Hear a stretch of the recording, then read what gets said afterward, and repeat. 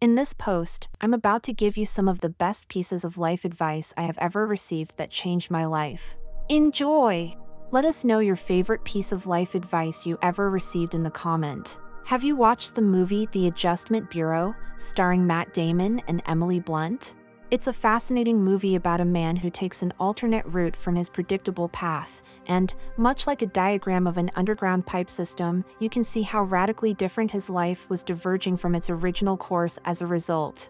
Well, great advice can do that. Life advice can lead you to paths and outcomes that are much better for you, can help you spot common pitfalls and avoid them, offer a new perspective and help you make changes. In this video, I'm going to give you some of the best advice I've ever received. If you apply just one tip from this list, you'll be like Matt Damon's character, seeing how your life's path branches in new and positive directions. Ready to grab hold of great life advice? Here we go! Whatever you do, give it 100%. Wherever you find yourself at work or in your personal life, do the very best you can do. I can't. I hear you say. I get it. You're not in the job of your dreams, and your boss keeps giving you mundane, unchallenging work. It's hard to be motivated and give 100% to it in those circumstances. I know what it feels like to be in a job you don't enjoy. I've been there. I've answered phones all day, sold promotional items in a supermarket, and input mind-numbingly repetitive data into a computer. But I've found that you don't get to do what you love until you act as though you love what you do. If you give it your all, someone will notice. Then a promotion and more challenging and interesting work will follow. To do something mediocre harms both our psyche and our prospects. It negatively impacts our credibility, lets people down, and erodes our self-esteem. So give your work your all. Do it with excellence. Do it more efficiently. Make it more interesting. Improve it or automate it. Give care to even the smallest tasks. You'll stand out if you do. Many people today would rather be noticed than do something noteworthy. Choose to do something noteworthy. Getting noticed will then be a byproduct. Forgive and let go. When we carry unforgiveness, it's literally like taking a huge rock, putting it in a rucksack, and carrying it on our back wherever we go. It weighs us down, it saps our energy, motivation, and enjoyment of life. Unforgiveness also causes us to perceive people and life through the lens of bitterness and anger, and we get offended and upset at many quite minor things that happen to us. It harms not only our relationships with friends and family, but also with colleagues and clients. I know that the person who hurt you may not deserve your forgiveness, but forgiveness brings you freedom. Nelson Mandela, a man with every reason to hold on to unforgiveness against his captors, said, "As I walked out the door toward the gate that led to my freedom, I knew if I didn't leave my bitterness and hatred behind, I'd still be in prison." Read. Why is it a good idea to read a lot?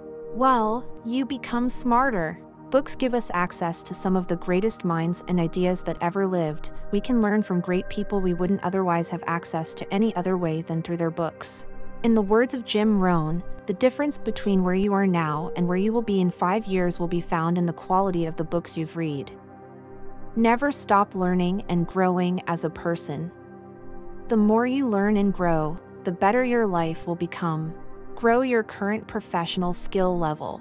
If you continue to grow your skill level in your chosen field, you'll become a master at what you do. You may have heard of the 10,000 hours rule, popularized by Malcolm Gladwell's book Outliers. He stated that to achieve greatness in an area, you need to spend 10,000 hours of deliberate, focused practice on developing your skill in that area. Grow and develop as a person. Beyond expertise in a job skill, you can grow as a person in other areas. Your people skills, leadership skills, attitude and ability to handle difficult situations, creativity, and problem solving, amongst others. Save a portion of your earnings and avoid credit card debt. This is brilliant money advice, and I wish I had heeded it earlier in life, primarily because of the incredible power of the compound effect. Whatever you save, with interest, accumulates more rapidly the earlier you start. Credit card debt is simply the compound effect working against you.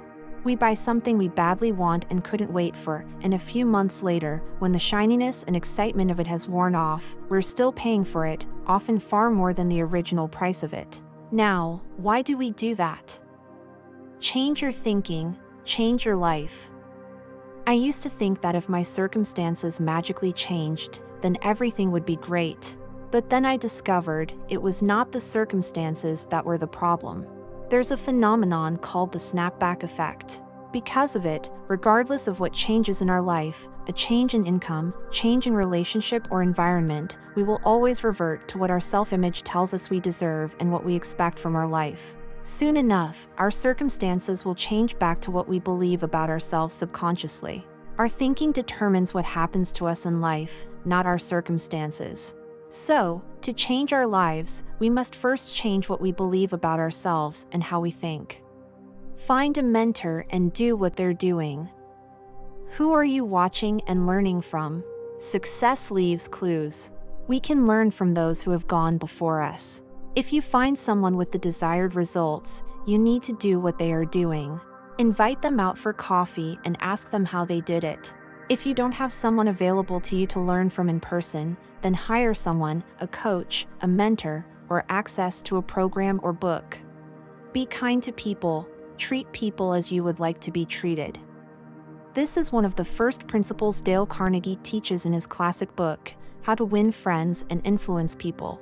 Everyone loves to feel special. Everyone loves to be noticed. And if you care for people and treat them as the special people that they are, then they will love you for it. This advice is summed up in the famous words of Zig Ziglar: if you help enough people get what they want, then you will get what you want. Never, never, never give in. Winston Churchill, in a speech about Britain's victory in World War II, encourages us to never give in, never give in, never, never, never, never. It's easy to start. Everyone can start something. Everyone can have a great idea. But seeing something important through to completion takes perseverance. When no one believes in what you're doing, will you keep going?